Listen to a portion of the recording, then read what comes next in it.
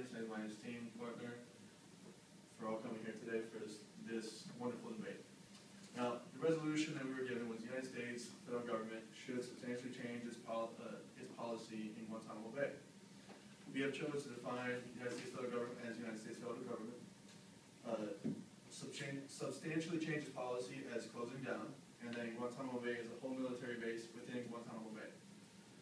Now, this is a policy plan. Our criteria is moral imperative to uphold human rights. And the plan that we have is federal government should, the federal government will move prisoners from Guantanamo Bay to federal prisons within the contiguous United States. And that's where they will be held within the contiguous United States.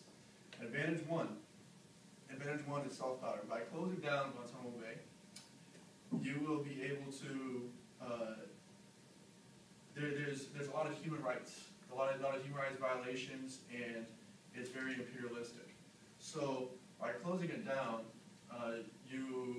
the worldview of, especially in Cuba and on the Western Hemisphere, they will have an increased view of the United States. And by having the increased view, you will have more diplomacy, and we'll have better relations with other countries, including Cuba and other parts of Latin America and Central America.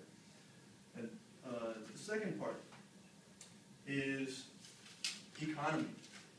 The economy, it costs about $800,000 to hold a prisoner within Guantanamo Bay. Now, that's very expensive, considering the fact that you have only $80,000 per prisoner within the United States, within the contiguous United States, on a regular federal prison. So, in doing so, that's too expensive. So by removing that and moving them all over here, we're saving a lot of costs that are unneeded.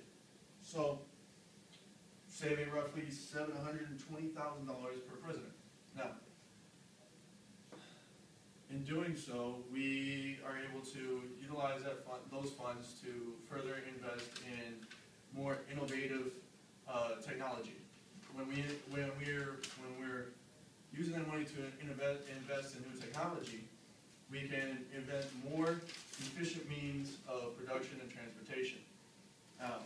That further decrease the cost of groceries, and it further decreases the cost of retail, all the different production, all the different products within retail stores, and it decreases the cost of transportation for people to get to the retail stores.